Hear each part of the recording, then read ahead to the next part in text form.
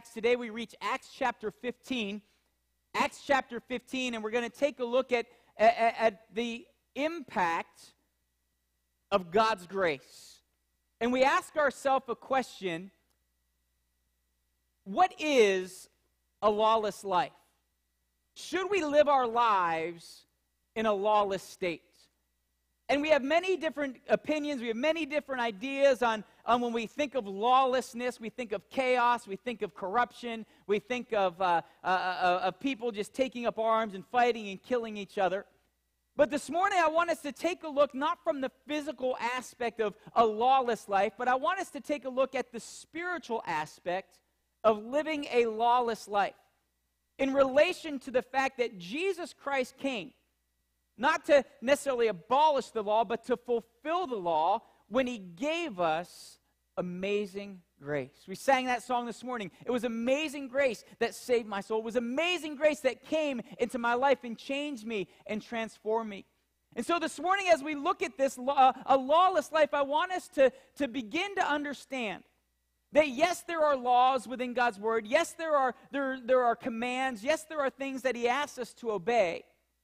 But the bottom line is this: if you are not saved by grace, the law means absolutely nothing.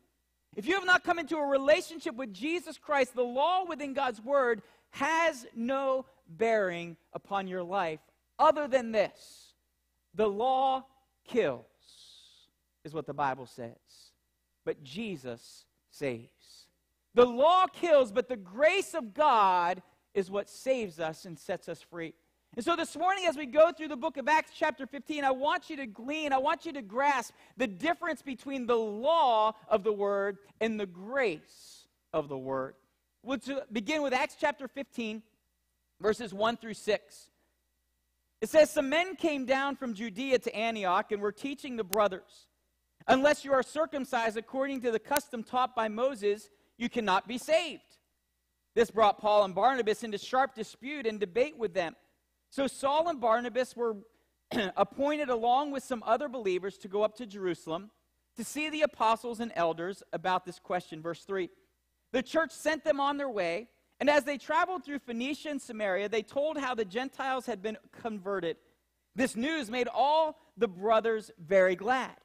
When they came to Jerusalem, they were welcomed by the church and the apostles and elders, to whom they reported everything God had done through them.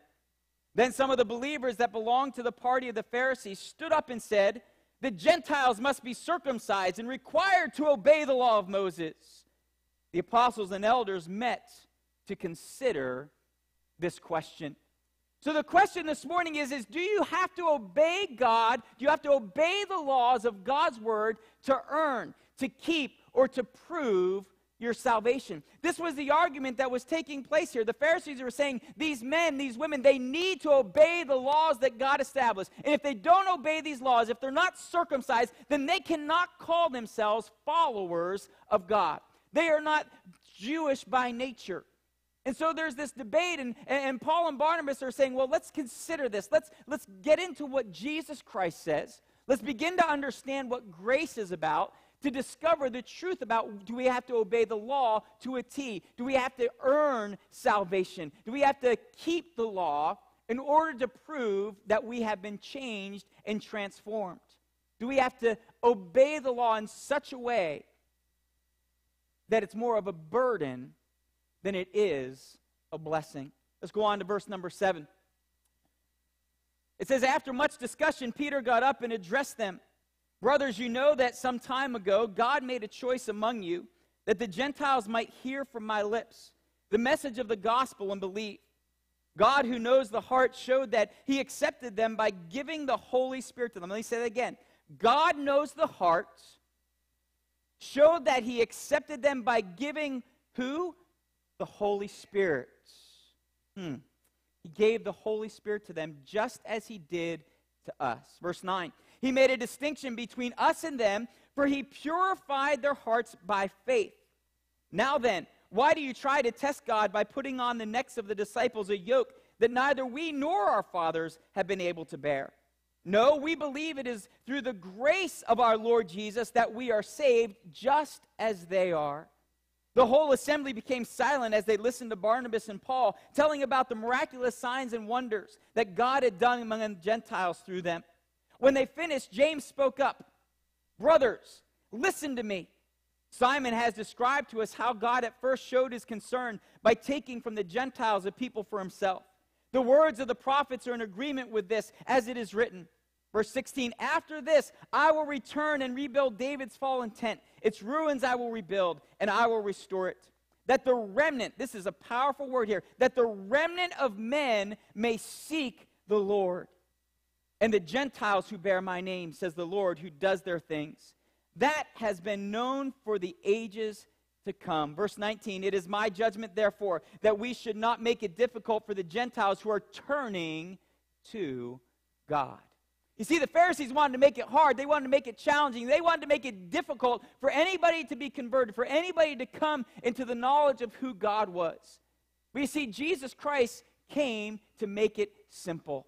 Jesus Christ came and he laid down his life so that anyone might have life. That it's not through works, but it's through the grace of Jesus Christ. And Paul and Barnabas are saying, hey, listen, it's not about the works, it's about the work of one man. The work of Jesus Christ. James gets up and he begins to say, listen, grace needs no law.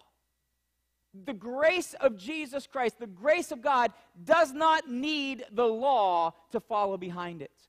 The law, Jesus came and he said, the law no longer is what is necessary. It is my grace that is sufficient for you. You see, grace actually overcomes the law. The law had been established. God established the law among the children of Israel. He gave the law to Moses, and he added some other laws as they were going through that period of time as a nation. He added laws, and he added these laws so that they would distinguish themselves, that they would look different from everybody else around them.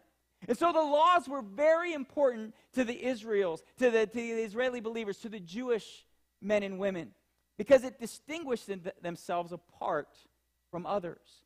So the law was important, but now Jesus Christ comes. And I am so thankful. I am so thankful that Jesus came. Because the law, that James says, the law is so heavy, it's so burdensome, that there isn't even any of us that are able to keep the law completely.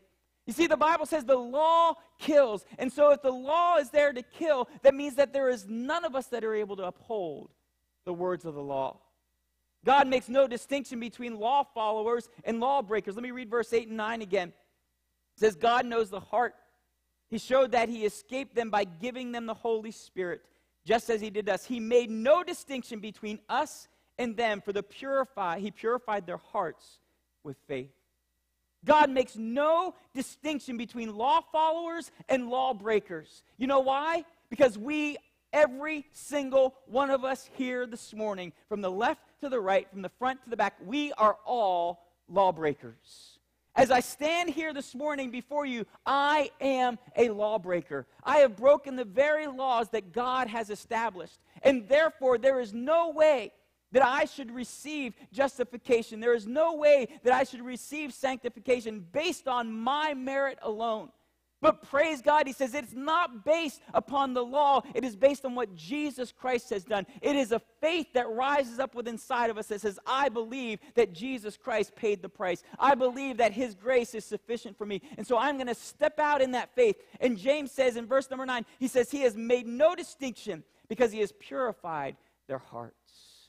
You see, friends, it's a matter of the hearts that we have to get down to. It is a heart issue in the world today. Why is the world going crazy? Why do we look around and see chaos, disorder? Why do we see so much trial and tribulation in the world? It's because it is a heart issue.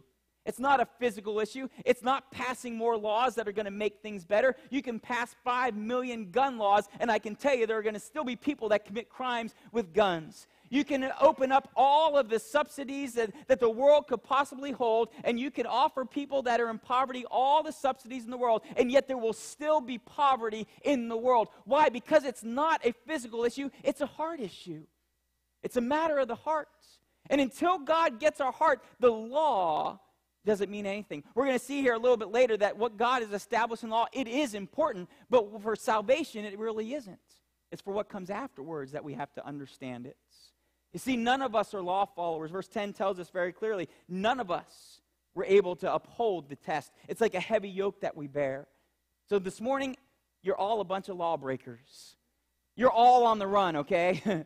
We're all on the run. I'm just thankful that the Holy Spirit caught up to me. I'm thankful that the Holy Spirit arrested my heart, that the Holy Spirit arrested my soul, and he said, hey, buddy, you're going to do some time.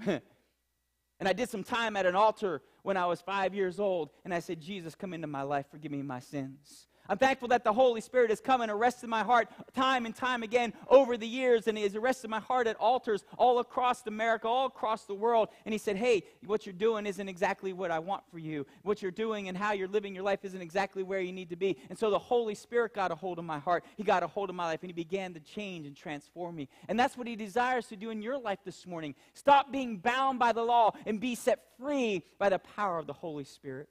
Romans chapter 3, verses 9 and 10 says this, what then? Are we better than they? No, not at all. For we have already charged that both Jew and Gentiles are all under sin. As it is written, you're not righteous, you're not righteous, you're not righteous, you're not righteous, and you're not righteous. Ain't none of y'all righteous. There is none righteous, no, not one. Woohoo! We're all a bunch of sinners today. But we're all in need of a Savior. What then should we say? There is none righteous, no, not one. Romans 3:23, we know this. If you've ever been in church for any period of time, you know this verse, and you may have heard it being said before. For all have sinned and come short of the glory of God. For all have sinned and come short of the glory of God. I must have sinned a lot because I'm really short, okay? And so we've come short of the glory of God. We've all sinned and come short. In other words, as the moment we sin, the moment we do something wrong, the Bible says it separates us from the presence of God. It separates us from a relationship with God. Go back to the Garden of Eden. Adam and Eve sinned in the garden. That very first sin that they committed separated them from having a relationship that God desired for them to have. Matthew chapter 5, verse 20. For I tell you, unless the righteousness exceeds that of the scribes and Pharisees, you will never enter the kingdom of heaven. Okay, Jesus came out and he said, listen, scribes, Pharisees, you know, you parade yourself about in righteousness. You think yourself to be holy. You think yourself to be good. But yet there's still things in your life that are wrong. And he says here, if your righteousness doesn't overwhelm, if it's not better than theirs, then you have no hope. And so he's saying they're rotten, they're miserable, they don't have hope, so how do you expect to have hope? Verse 21, you have heard that it was said to those of ancient times, you shall not murder. Whoever murders shall be liable to judgment. But I say to you that if you are angry with a brother or sister, you will be liable to judgment. Listen, did you hear that? If you are angry with a brother or sister. Some of you came in there this morning and there was some anger towards a brother or sister. There was some anger in your heart towards somebody else.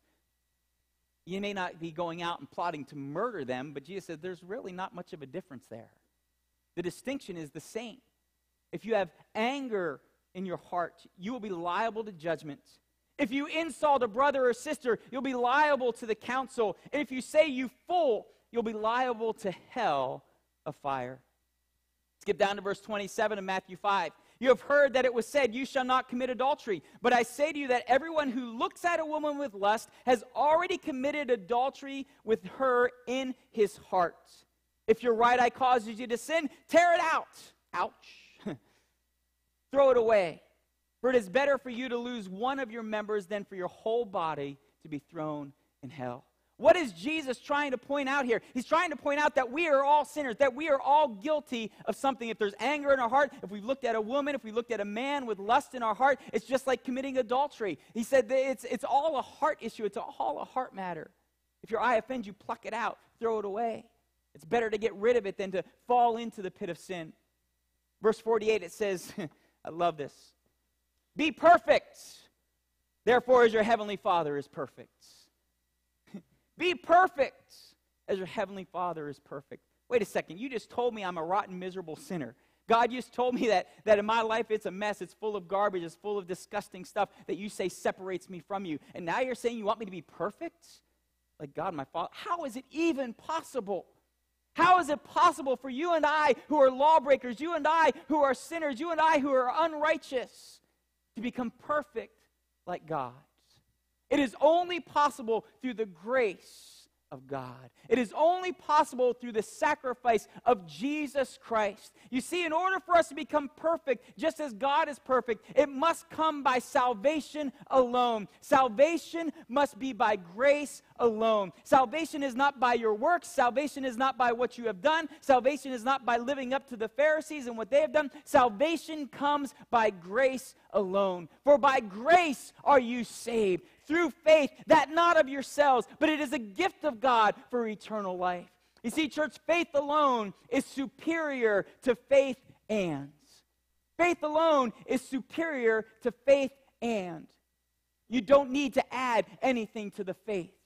Once you have accepted Jesus Christ as your Lord and Savior, you believed on Him. You've called upon Him. The Bible says that the Holy Spirit comes and dwells within inside of us, and we are changed. There is a new name written down in glory, and I thank God that my name has been written down. I thank the Lord that your name has been written down. I thank the Lord that there are names constantly being written down because of what we do through missions, what we do in our children's ministries, what we do with our Refuge Youth Network. I thank the Lord that their names constantly be written down, not because they are good enough, but because they are so rotten, so miserable that they recognize that Jesus is the answer. Jesus is the answer. He is the way, the truth, and the life. Look back at verse number 11. On the contrary, we believe that we are saved through the grace of our Lord Jesus in the same way as they are. We are saved by the grace of Jesus. That word grace means getting something good that you don't deserve. Grace means receiving something good that you don't deserve. Sin, the Bible says, brings about death. For the wages of sin is death. Every single one of us, because we have sinned, we've already declared this. We're all sinners. There's none of you that are good. You've all sinned. The Bible says because you have sinned, the gift that you get is death. That's what we receive because of sin. There are consequences that come because we sin. When we do things that are wrong, there are consequences that happen. Just like when we do things that are good, there are consequences that take place. But you see, because we have sinned, there are consequences that come into our lives. But God says, I'm going to give you grace. In other words, I'm going to give you something that you don't deserve. Yes, you deserve death. But listen, what I'm going to give you, because of my grace, because you've accepted Christ, is I'm going to give you life. I'm going to give you new life. I'm going to give you abundant life. I'm going to give you a life that you've never had before. I'm going to give you a life that is not an earthly life, but it is eternal life with me in heaven. You see, God says, your sins condemn you to death, but my grace frees you to life. Church, I don't know about you, but that's what I want. I don't want the condemnation of my sin and my guilt and my shame to carry me and burden me down to the pits of hell, but I want God's grace to come and lift me up to the presence of heaven, my eternal life. God's grace is sufficient. Ephesians 2:8-9, for by grace are you saved through faith, not of works from yourselves, it is a gift of God. It is not from works so that anyone can boast. Listen, I can't stand up here and say, hey, well, this week I was so much better than Jim Yoho. This week, you know what Jim Yoho did this week? Oh, I'm not going to tell you what Jim Yoho did, but I'm glad I didn't do what Jim Yoho did. Oh, you're tisk-tisking? Huh. I'm glad I'm better than what you did this week. I don't even know what you did, but I'm glad I'm better. You see, this is what the law says, and this is what the law does. It puts one against the other. I'm better than him. I'm better than him. I'm better than you, better than you, better than you, better than you.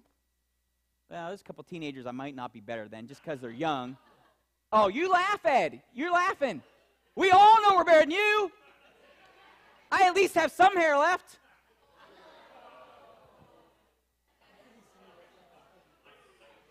Yeah, see?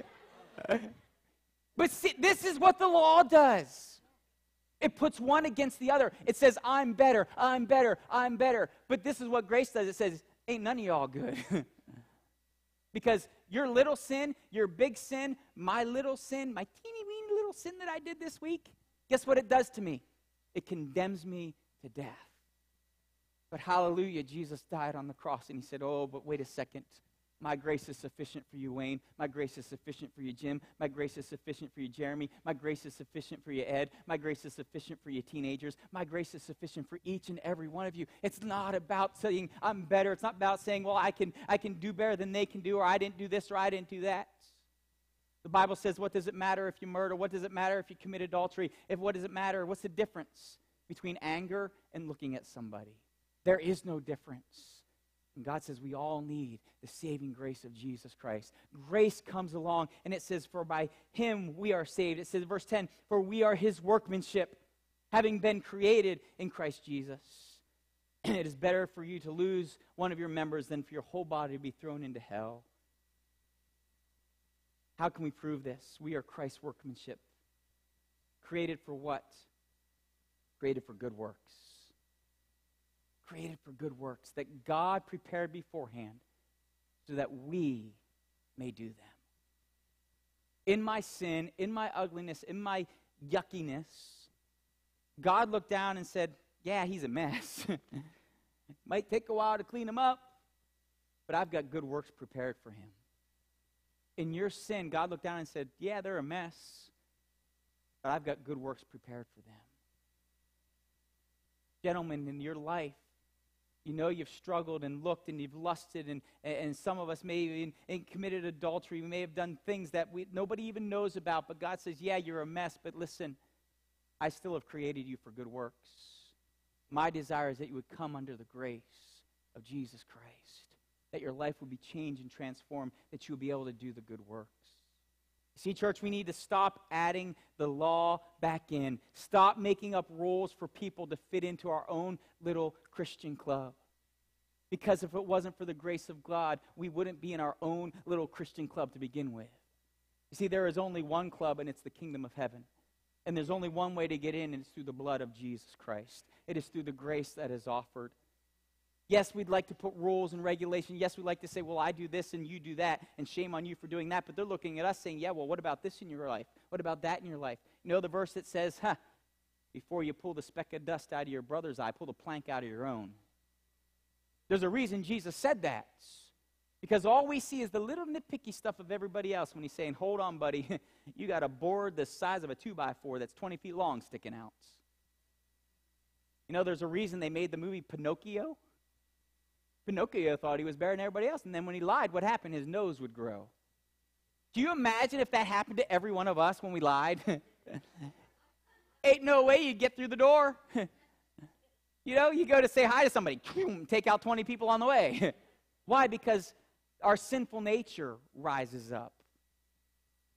And Jesus says, there's none righteous, no, not one.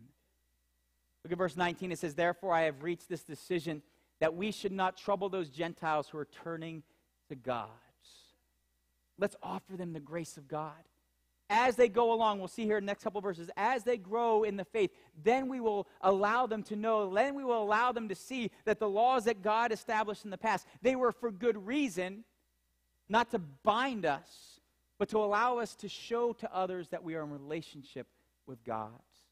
So does obedience make us better than other people? Does just obeying the law make us better than other people? The law would tell us, yes, it does. The Pharisees, the Sadducees would say, hey, look at me, I'm way better than you. I tithe, I fast, I dress myself, I wash my hands, I clean myself up. I don't do anything on the outside that defiles, but behind closed doors. This is a question we have to ask ourselves. What do we do behind closed doors? See, we can clean our act up when we come to church. Some of us put on a good show when we pull into the parking lot. I've talked about this before. The whole way to church, you're arguing, yelling, screaming at the kids. Will you sit down? Would you be quiet? Shut up, be quiet. You know, oh, this happens every Sunday. What's going on? And then we pull in the parking lot. Oh, it's so good to see you, brother. Oh, it's wonderful to be here, sister. Oh, isn't this a blessed day? Meanwhile, you just cuss your kids out in the back seat because they forgot their shoes. Be honest, how many of you parents have gone halfway to church and realized your kid didn't have shoes on, huh? It happens. It didn't happen to any of you. It happened to us. But this is what life is. And so there's no way to be perfect, but in this, God says, I'm going to offer grace. Legalism says your place in God's family is determined by how well you keep the rules. How well you get in, how well you stay in, how well you prove that you're keeping the rules. Often the rules cited by legalists are biblical commands, but legalists turn legitimate commands into a litmus test. So how do the apostles respond to this challenge? They tell us that God's grace. How do we know if we're full of God's grace? Because God's grace will lead us to love. God's grace will not lead us to point the finger. You did this, you did that, I'm better. God's grace in return will lead us to love one another. How will they know that we are his disciples? Because we have love one for another. God's grace leads us to love. There's no way you're going to love her without the grace of God in your life. There's no way you're going to love that person you work with without the grace of God in your life. Teenagers, there's no way you're going to love that teenager that's been picking on you, making fun of you in your own nature, in your own strength. It's only by the grace of God that you're able to say, you know what? You can pick on me all you want, but I'm still going to love you because I've got the love of Christ in me. There's no way you're going to love that nosy neighbor. You know who I'm talking about. No way you're going to love them but by the grace of God. You see, we want to point the finger, but God says, no. You need to show my love. Verses 13 to 21, James points out that love is always better than the law. Love is always better than the law. Why? Because love is better than law at unifying the people of God.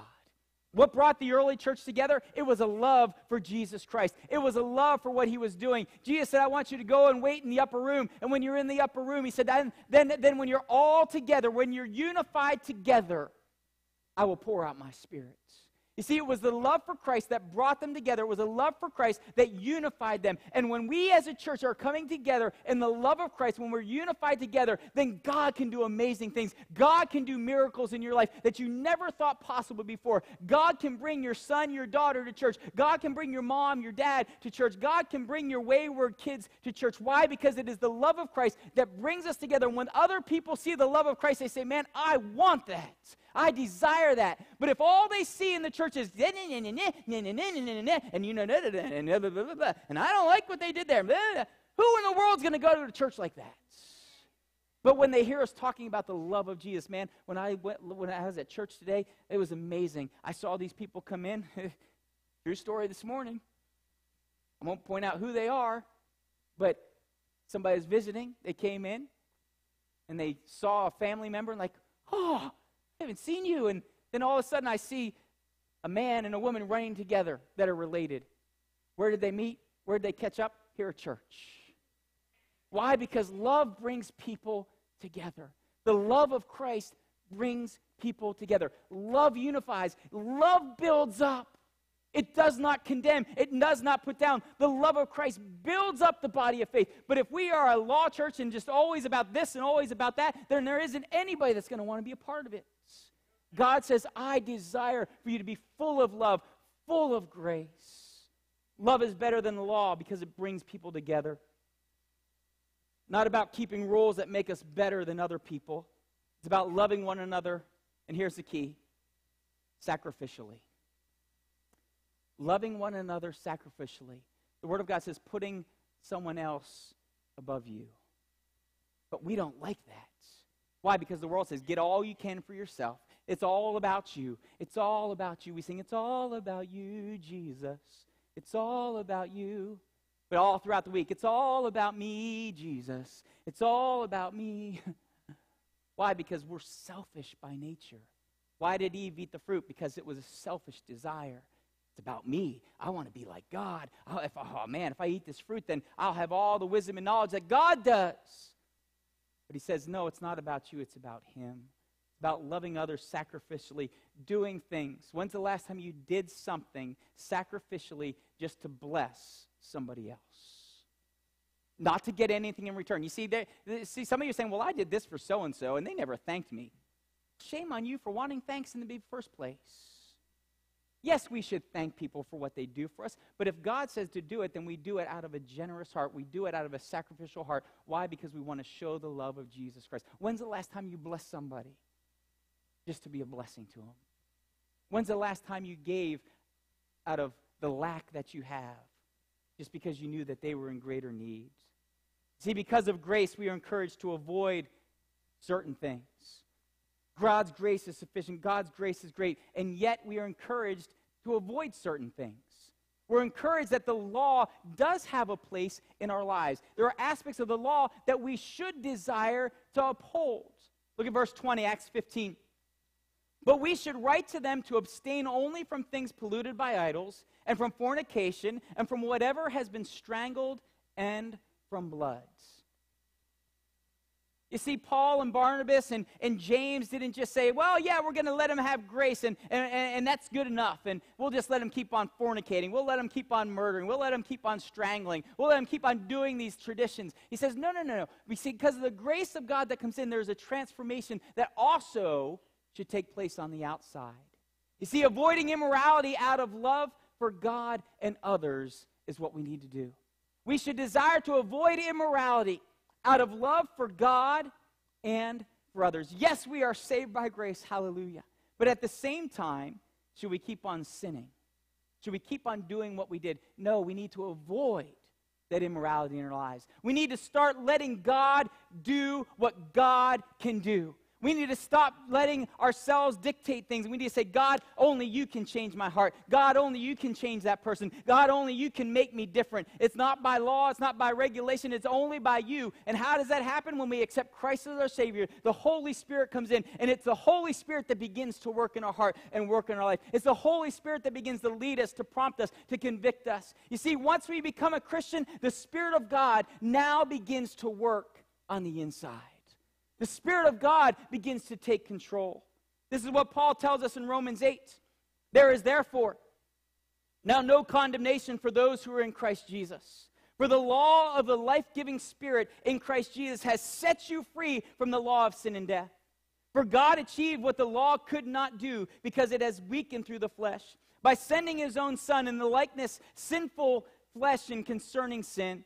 He condemned sin in the flesh, so that the righteous requirement of the law may be fulfilled, where? In us, who do not walk according to the flesh, but walk according to the Spirit. Let me tell you something. All of the laws of the Old Testament were fulfilled in Jesus Christ. And Jesus said, I will send the Holy Spirit to live inside of you. And this is what this last verse I just read says. It is being fulfilled. The works of the Spirit are rising up. And the Spirit confirms all that God had established. The Spirit confirms all that God was doing in our lives. So we now no longer walk by the flesh, but we are walking according to the Spirit. Church, this is what happens when the Spirit gets a hold of my life. This is what happens when the Spirit gets a hold of your life. The Spirit, the Bible says, begins to beckon me. The Spirit begins to lead me. The Spirit begins to walk. I begin to walk in the Spirit. I begin to be led by the Spirit. I begin to get prodded by the Spirit. I get a little goose from the Spirit every once in a while saying, you shouldn't be doing that.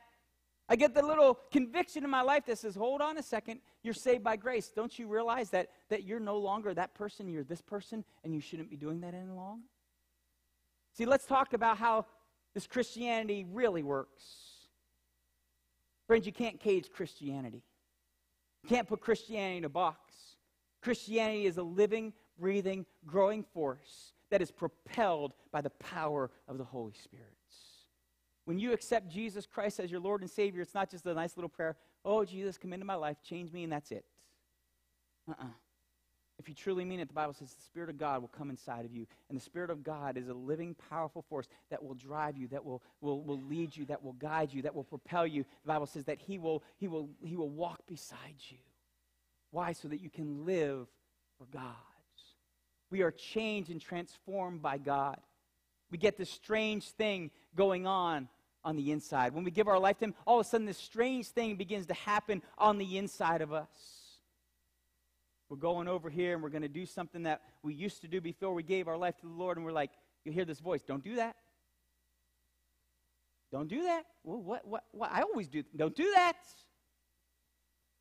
Your life's different now. Oh, but wait, but I always did that. Yeah, don't do that. We get into a little argument with God. Why? Because all of a sudden there's a change happening on the inside. And God is working out our salvation with fear and trembling. God is working out our salvation He's moving us through the power of His Holy Spirit. Be careful, don't go over there. Well, why not? I always go that. No, don't go that way. You see, the Spirit knows. The Spirit leads. The Spirit guides. Watch out! What's the sky falling? No, no, no. Watch out, because if you go that way, you'll be tempted, and you might give in to that temptation, and you're not the same as you used to be. But I always did that. And the Holy Spirit says, no, that was the past. Don't you recognize that grace makes all things new? Why? Because we're now being led by the Spirit. That word led literally means this. The translation literally means this: being carried by the Holy Spirit.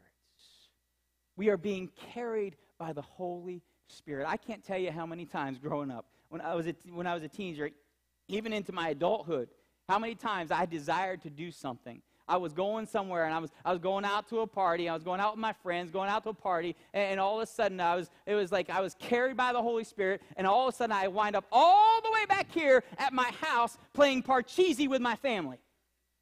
When I want to be over here having a good time with my football buddies. And yet the Holy Spirit picks me up. He carries me all the way back over here. And I go, wait a second, I want to be over there. I don't want to be over here playing Parcheesi. And the Holy Spirit says, no, no, this is where you need to be, because I'm protecting you from what's happening over there.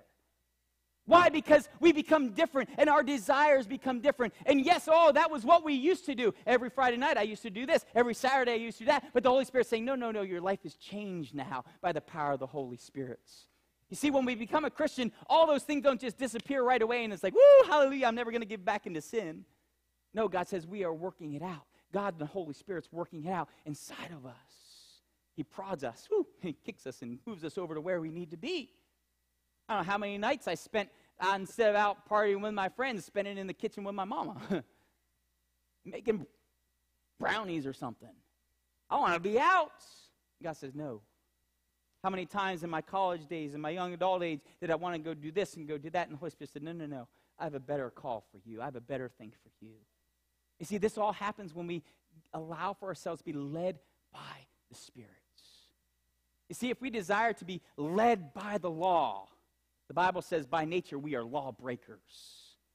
Isn't that the case? Oh, speed limit's 55. I can go 65. No big deal. No problem. Why? Because by nature we're lawbreakers. But by the Spirit we are being led, we are being carried. The Spirit of God picks us up. He takes us to where we need to be. He carries me from place to place. In key moments of your life, the Holy Spirit would say to you, this is not where you need to be. Come over here. Some of you go kicking and screaming, but no, I want to be over there. No, Holy Spirit, no. And yet when you're obedient to the Holy Spirit, others take notice.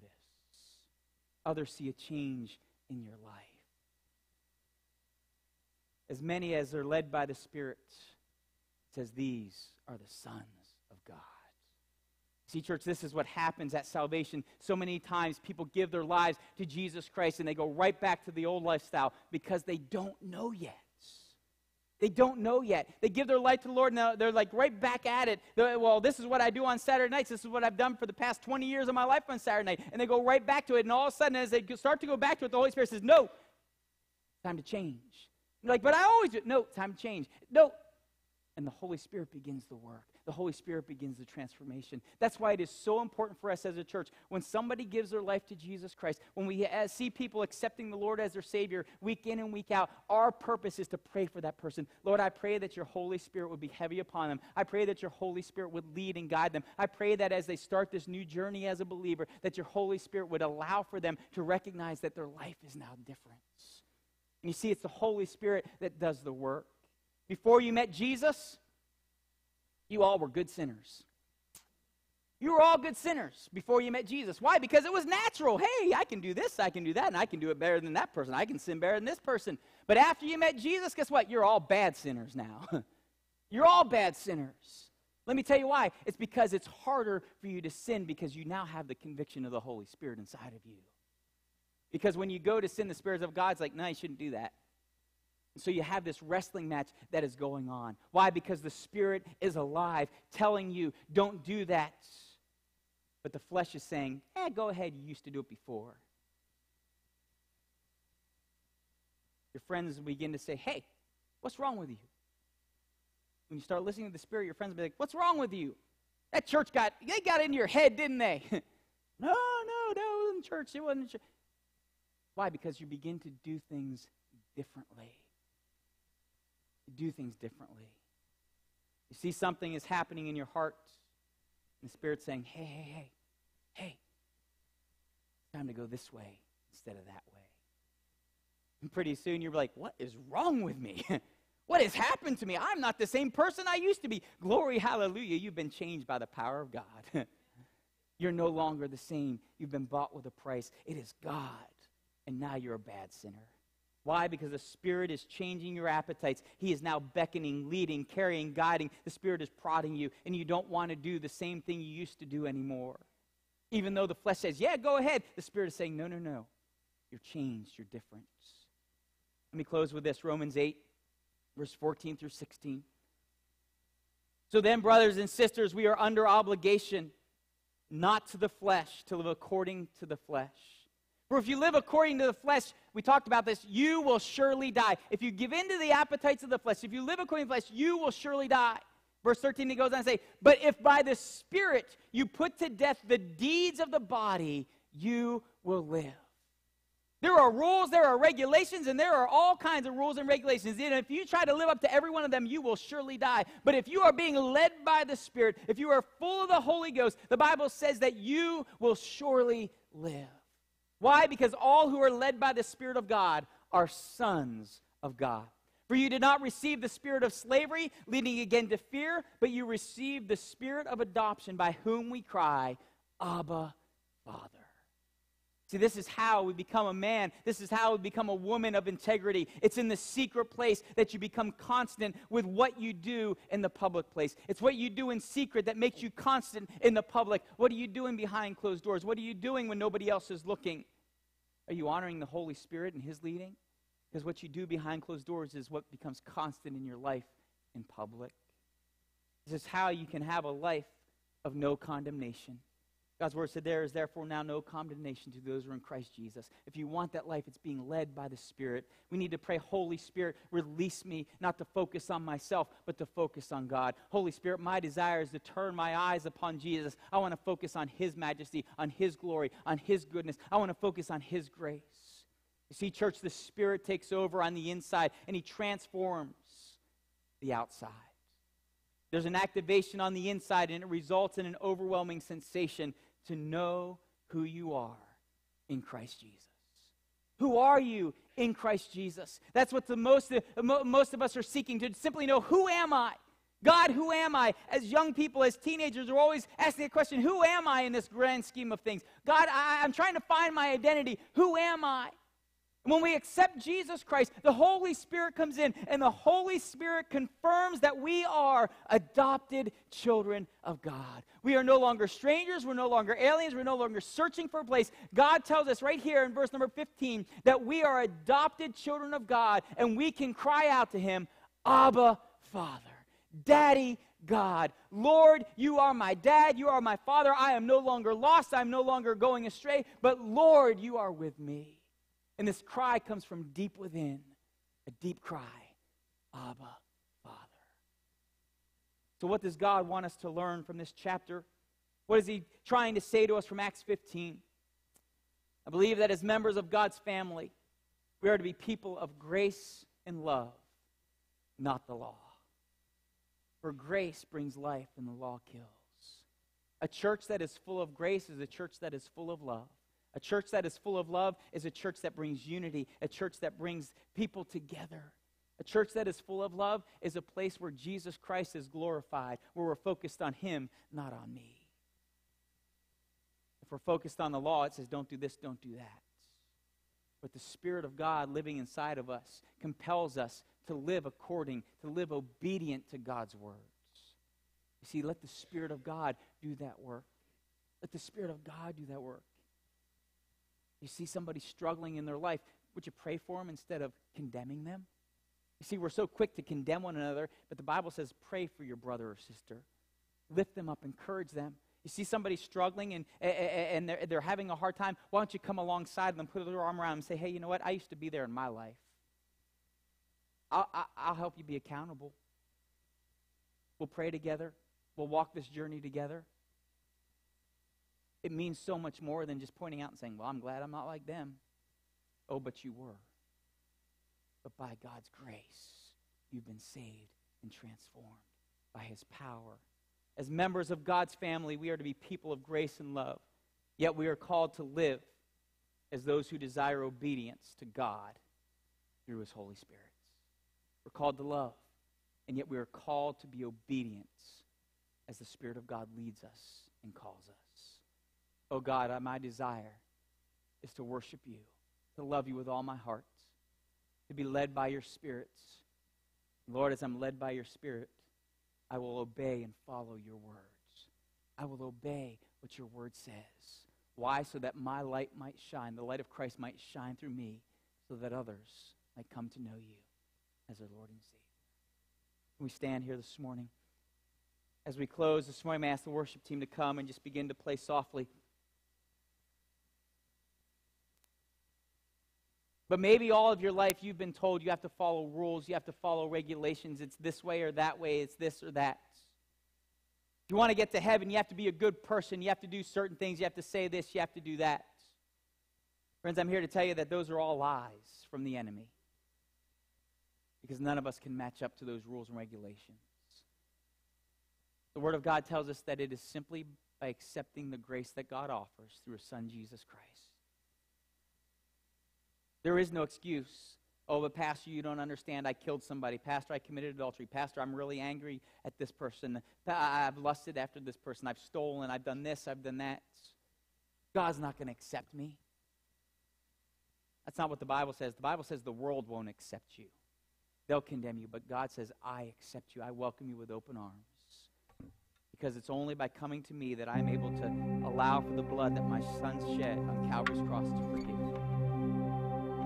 So you're here this morning, you've never given your life to Jesus. You've just been waiting to make things right, trying to get things worked out. But you heard the message this morning that God is a forgiving and a loving God. You say, Pastor, I need to accept Him today. I want to know for sure that my life belongs to Him. Today I want to surrender to Him. Today I want to go from trying to please everyone to receiving His grace and desiring just simply to honor Him. Is that you this morning? Pastor, I want to give my life to you. I want to give my life to Him. There's nothing to be embarrassed about. Probably the person in front of you or behind you at one point in their life, they were struggling with this same question. And they had to say yes to Jesus, just like you're having to say yes to Him right now. So don't be intimidated. Don't be fearful. That's just the enemy trying to lie to you. But the Holy Spirit is saying, reach out to Him. Reach out to Him. You want to know Him today. You want to accept Him as your Savior. We're going to say a simple prayer this morning. Pray this prayer to say, Lord, come into my life. Forgive me my sins. I accept you as my Savior. And if that's your desire this morning as you pray this prayer, the Bible says that God will confirm in your heart the work that He's doing through His Holy Spirit. He'll confirm it. This is what I want to do. If that's you and you say, Lord, would you come into my life today? I want to accept you as my Savior. I'm just going to ask that you just simply step out from where you're at, not to embarrass you, not to make you feel lower, but so that you can be encouraged by stepping out in faith and saying, yes, Lord, in my life, be glorified. Be glorified. If there's any of you here this morning that say, yes, I want to accept Him as my Savior, I'm going to ask that you step right down here with me this morning. You just step down here. Just as He's come. Is there anybody else? Lord, I want you to come into my life today. I want to give my life to you. There's nothing to be embarrassed about. We're all here together. You see, we're all sinners. Some of us have done things that you would look at and say, how in the world did they get saved? But God is just calling. You feel that Holy Spirit calling. Is there anybody else that would join? Yes, amen. Anybody else just come and say, yes, I want to give my life to the Lord today. I want to give my life to the Lord. I give my life to the Lord. I surrender to Him. We're going to extend this and open it up a little bit further this morning in these altars. Maybe you've given your life to the Lord, but you've been trying to live by the rules and regulations still. You haven't allowed yourself to be set free by the Spirit. And this morning you say, Lord, I just want to give you complete control. I want to surrender my life to the Holy Spirit, and I want to be led by Him. How many of us this morning would come to these altars and say, yeah, that's my desire, just to be filled with the Spirit, to be used by the Spirit, that my life will be changed and transformed by the Spirit of God. Come on, just make your way out. Just make your way out to these altars. This is what God wants to do. This is more important. Trust me, friends, what happens around here and what happens in this service today is far more important than the outcome of the Super Bowl that's going to happen later. That Super Bowl isn't going to change your life. Only God's going to change your life. I don't even care if you bet on the Super Bowl and you bet on the winning team. That winning bet isn't going to change your life. Only God's going to change your life. So let's just take these next couple of moments and just press in and say, Holy Spirit, make me new. I want to follow your Spirit. I want to be led by your Spirit. I want to get the Holy Buddha, the Holy Spirit, when I'm going the wrong direction. I want the Holy Spirit to pick me up and carry me to where I need to be. Lord, would you lead me? Would you move in my life? Hallelujah. If you came forward for salvation, we're going to pray a prayer. I'm going to ask all of us just to join in together. Maybe you stayed back, and that's okay. God can hear you from where you're at. But we're just going to pray this prayer. Would you repeat this after me? If your desire is to accept Him, and maybe you're just recommitting your life to Him, let's pray this together. Dear Jesus, today I believe that I need a Savior. I recognize that I am a sinner. There is nothing that I can do to free me from the consequence of sin. It is only through you, Jesus, that I have hope. I ask you to come into my life. Forgive me of my sins. I accept you as my Savior. I pray now, Lord, that your Holy Spirit would live in me, leading me and guiding me to follow you, helping me on this journey to be used for you, so that others might see Christ in me. In Jesus' name I pray. As we just remain in this atmosphere, in this attitude, I know there's many that you come. This is a time just for you and the Lord right now, just to press in, to allow God to stir in your heart and to move you into that place where you need to be. You need to be there. It's not by the work, it's by grace. It's by grace. It's by grace. It's by grace. It's by grace. It's by grace. And because of grace, my desire is not to sin anymore. My desire is to be changed and transformed. Hallelujah. Oh, Lord, would you do a work in our lives? Lord, would you touch and move? Would you stir? Would you pour out your Spirit, Lord God? May we be a church on fire. May we be a church so in love with you, God, that others desire to be a part. May we be a people, Christ followers, that are so on fire that others will say, yeah, I want to be a part of the kingdom of heaven. Lord, would you do your work? Would you do your work? Lord, this is a holy moment right here. It's a holy moment. We just take this time. We just take this time. Take this time. Maybe you need to turn to somebody on your left and right and just ask them, is there anything I can pray with you about? And just pray for one another before we go. Just pray for that person. Listen, I believe that all of us have some prayer need. And it's wonderful when people come and agree. Can we just do that for these next couple of moments as the worship team just sings this powerful song, Holy Moment? Can you just take a couple moments and pray for one another? You may not say, I don't know how to pray. That's okay. The disciples didn't know how to pray. That's why they asked Jesus. All you have to do is just ask, what's your need? And say, Lord, would you meet that need? That's as simple as ask to do. Pray with your husband, pray with your wife, pray with somebody that you may not know this morning. And we're just going to worship Him. We're going to close out by praying for one another. Just worshiping with this song. Hallelujah, hallelujah. Oh, Lord, touch your church. Touch your people, Lord God. Lord, as we minister to one another, as we share these needs with one another, Father, would you meet these needs? Lord, in this holy moment, would you set us apart for your glory and your honor? Yes, Lord, heal the sick. holy. Bind up broken wounds and broken hearts. Lord, meet the needs. Lord God, financially provide for those that are in need. Oh, Lord God, would you do the work that only you can do? Lord, restore marriages Come this with morning. expectation. Lord, restore relationships with sons and Come with daughters. expectation. Oh, in the name of Everything abandoned. Look name and of see the glory of Let your our church rise up. God. Lift your voice to Let us rise heaven. Jesus is our Be a light in this anthem. Celebrate the wonder Oh, we of bless your name. His love. Hallelujah. Come with expectation, everything abandoned. Look and see the glory of our God. Lift your voice to heaven. Jesus is our anthem. Celebrate the wonder of His love. He is here now. Holy Lord.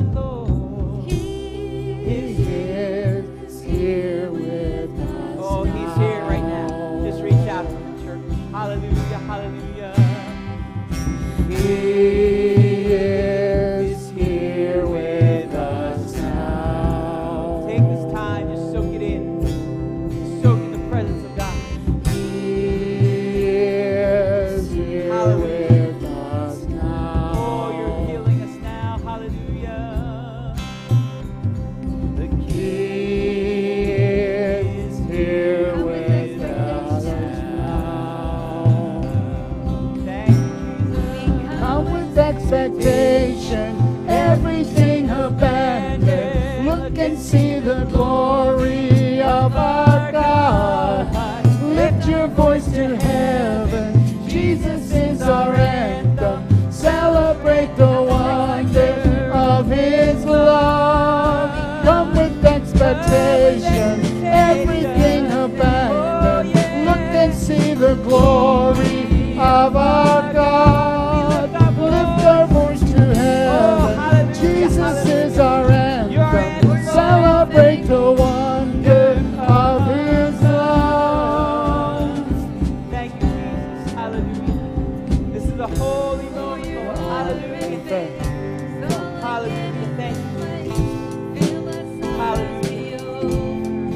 If you're still praying with one another, just keep praying. And I'm going to lead us in a prayer for a need right now. Father, in the name of Jesus. Lord, we're thankful that we can pray for one another. Father, together we pray for Woody. We pray for Pastor Woody, Lord, that you would touch him. Lord, that you would see his overflow with praise. Lord, you set him free. You are faithful, God. You are a healer. Touch Woody today, we pray, Lord God. Lord, touch Carol this morning, Lord God. Lord, touch his arthritis in her body. Lord, set her free in the name of Jesus. Everything abandoned, here to see the glory of our God.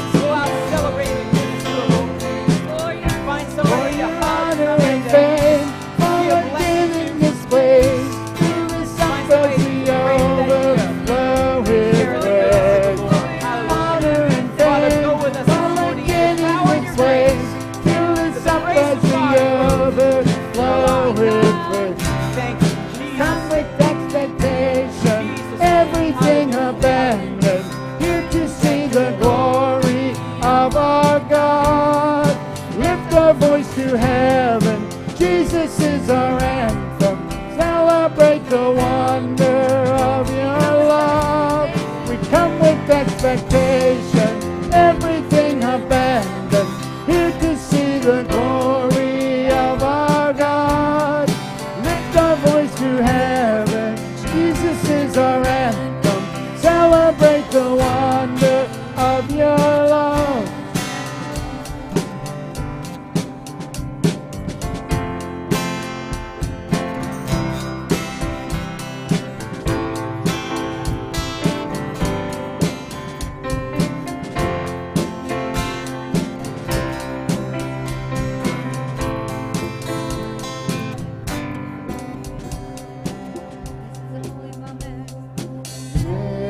This is a holy moment.